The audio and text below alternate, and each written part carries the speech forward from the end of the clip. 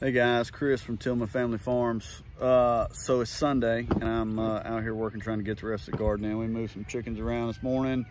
Got the pigs all watered and all that stuff. But what I want to talk to you guys about is our very first farmers market. It was quite an experience, and you know, we didn't know if it was going to be a bust or how well it was going to do or whatever, but I'm going to run you guys through a little bit of video from yesterday at the market, and then I want to talk to you guys about where we feel like we did good or bad or however, and our setup and where we were and all that good stuff. So let me take y'all through some of the stuff we went through at the market yesterday. So here we are. This is behind the scenes. We've already sold a dozen eggs, and we'll see how it goes. We're set up right when you come in the parking lot there, so everybody can kind of see us. So the rest of the market's kind of over off of this way. We'll see how this goes. Oh yeah. Yeah. Yeah, we're definitely coming back. We gotta go back to that. We're gonna go so that's mild, and then we have hot. Yeah, I think hot. No, I think I did the hot, the cooler. I think before we go, we'll come back and I'll spend a bunch of money. Oh, no, I'm sorry. It's on this. It's the ground floor. Yeah, we don't need to be using the bag. Listen.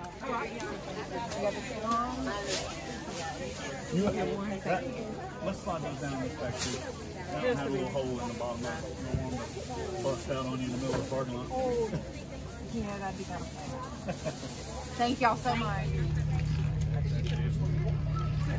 Hey, I know her. Hello. Okay. It's $4.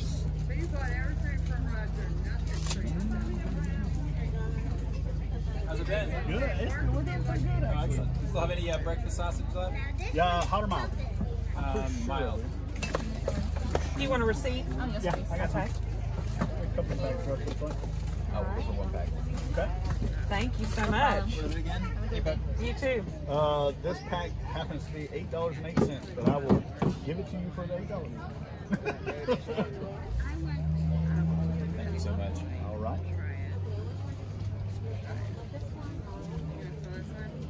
You got a cooler or something? We do. Absolutely. Okay. Thank you so much. Good luck. Yeah. I have it. Well, I can't. Can I get it from you another day? Yeah. Okay. Because we're going into town. Okay. So, okay. That's fine.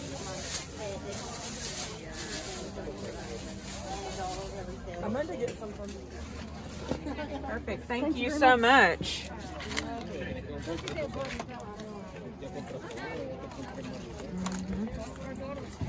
Hey guys, how are y'all? Yes, ma'am. Yes.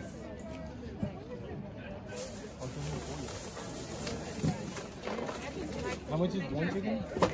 So they average between $13 to $15, just depending on how much it weighs. He'll give you. So that one's. So that's 50, a big one. Yeah. That one's $15.52. You want one smaller than that? That one's fine. Okay. So what? So 3.88. So guys, we could not have been more pleased at the turnout at this market. This was the first market at that location this year. So it was jam-packed. We almost got there a little too late. We kind of, between our chores here at the farm and then getting loaded up and getting over there, we were almost a touch late. But we got a decent spot. We were right there by the parking lot. So what everybody was doing was they were passing us. We were the only meat vendor there. There was a couple other people there that had eggs, but most of it was all craft type stuff. There was a lot of people there that had like jams and jellies, and there were a lot of people there selling plants and things like that. So it was beneficial to us, I think, to be right there by the parking lot, because people were coming in and they were like, oh, you know what? I'm gonna save my money and walk around, and then I'm gonna come back to these guys and pick up my cold stuff as I'm going out the door. Out of all the people that stopped and said that to us when they were coming in, probably 85% of them did exactly that. They came back and they bought something. I'll sit down here in just a little bit and I'll kind of go through what we did and how we did, and and all that kind of stuff, kind of tell you what our best sellers were and all that. But it was a great experience. We did really, really well. We didn't sell out, but we took 6 coolers full of items to sell, and we only brought back 2, and even in one of those had all of our ice packs packed into it. So it wasn't all full of meat that we brought back. So I feel like the market was a great success, and I'm about to go in and sit down and go over the numbers with you a little bit and kind of tell you how we did, okay? All right, guys, so my little bit turned into a day or two. I got a little tied up. Our son's senior year in high school, and he is a baseball player, and we have played a lot of baseball into the playoffs. Unfortunately, last night they lost out, so it's time to get back focused on the farm and what we've got going on. So I'm gonna go right into this really quick. So I could talk a long time about setup and getting ready for the market, but I'm gonna hit the high points here so that we can move through this stuff, okay? So the first thing that I would recommend to any of you guys out there that are aspiring to do this is to study. We studied a lot. We watched a lot of videos from a lot of other farms that have YouTube pages that have documented their markets, that have documented their market setups, just like what we're doing here. And we learned a lot of things from that. We modeled ourselves off of one that we believe is relatively successful. I don't want to say relatively successful, they're really successful. And with that being said, we made sure that we looked very, very professional. We had product that was ready to be sold. We had nice packaging. We had nice labels, a nice presentation, and the whole 9 yards. So that was the first thing that we did. So moving into the next section, the tools of what you need. You know, you can go to these markets beforehand, before you ever set up. Go visit one, go see what it's like. If you intend on setting up at that market, go see what it's like, go see what other kind of vendors are there, and just see how other vendors present themselves and the things that they're selling, so that you can either know how to present yourself bigger and bolder and you know, be more prepared to do what you're going to do there. So the market that we went to is it's just a local market. It's set up in a little field beside a church. There's a parking lot there, and then the little field, and everybody sets up tents. So they're 10 by 10 spots. So that was our number one tool, was a tent. We had 2 tables. We had a display stand for all of the jams and jellies that Jamie makes and sells. We had pricing. So what we did, we went to, I think she picked them up at Walmart, but they're the little plastic 8 by 10 picture frames that have an L shape on the bottom that stand up on their own. And then we just simply got on a Word document and printed off the things that we wanted to sell, or that we had to sell, and priced them on there. Nice, big, bold, clear letters where anybody and everybody could read it. They didn't have to walk right up to you and read the small print or anything like that. They could sit back off to the side and read what you had for sale, and then if they had questions, they could step forward and ask those questions. The coolers, we had to have coolers. We wanted everything to look, you know, uniform and all the same, so we went and bought all the same coolers. These coolers are going to be used for nothing but the markets. They're going to stay clean, they're going to stay nice, they're not going to be beat up, thrown in the back of trucks and trailers and things like that. So these coolers are specifically for markets. One of the other things that we used as a tool that was great for us is payment methods. I don't know that there's a way to take payment that we can't take the payment. So cash, check, we take credit cards through the Square program. We have Cash App, PayPal, Venmo. I mean, we have all types of ways to take payment. We don't want for you to give us your money and we not have a way to take it. So that was one of the big things. Be ready to take somebody's money any way that they're willing to offer it. A banner. We had a banner made that we displayed in front of our booth at the bottom of the tables.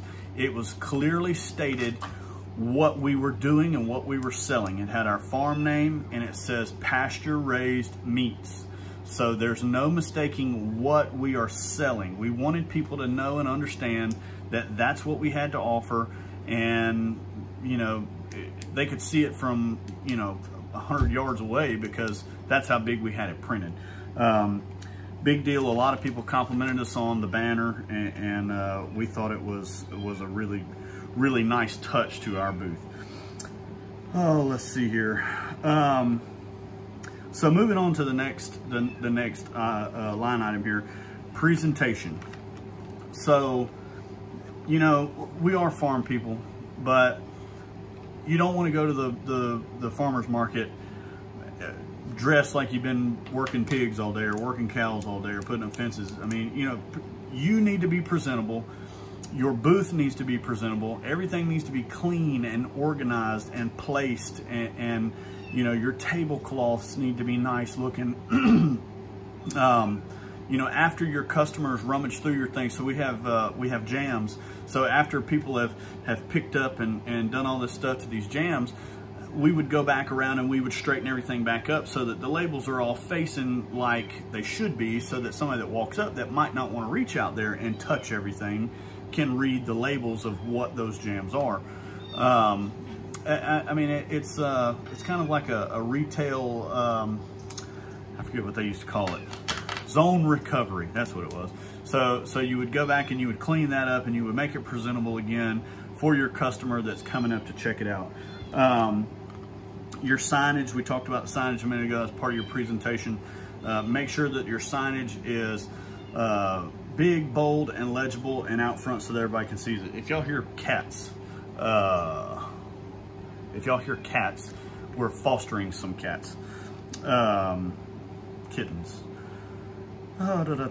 So the next line item here is have stuff to sell. We wanted to come into this market and everybody think that we've been doing this for a long time, and that's the exact effect that we got from people as they came up to us, and probably 90% of them were shocked that this was the first market that we'd ever been to. And that all goes back to studying and being well prepared. So when I say be well stocked, so we took like 40 dozen eggs. So we only processed one pig this first time around. So we took just about all the pork that we had left. And, you know, we took 2 coolers full of whole chickens. We even had an idea this time that we'll use for the next time. We're gonna bring a cooler full of drinks to sell to people, and we're also gonna do boiled peanuts just to kind of add to it a little bit, to kind of give another attraction to get somebody to come by and stop and see us, see what we're doing, and maybe they'll wanna buy something else. But anyway, have stuff to sell. We made some special arrangements to get some blackberries and things like that so that Jamie could make a couple extra rounds of jams, because she does that seasonally, and she sold most all of that stuff last season, and there wasn't much left from last season to sell this year. The other thing is, I touched a little bit on visiting the market that you want to go to.